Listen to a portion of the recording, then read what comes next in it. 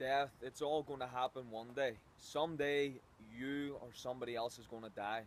Does anybody really want it? There's no saying. Everybody has a different opinion. But what we all want naturally is to make the most of life, to do things that we know that we should have done. Everybody has that.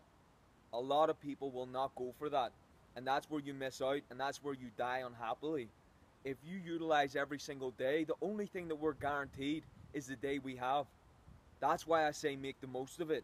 Whenever I'm talking about doing everything that you can, it's not just to get to where you want to go. It's to know that you're fully utilizing your life, the life that you have. You've got to do that. If you choose to do that, then whenever death does come, you know your whole life was spent to the best of your ability.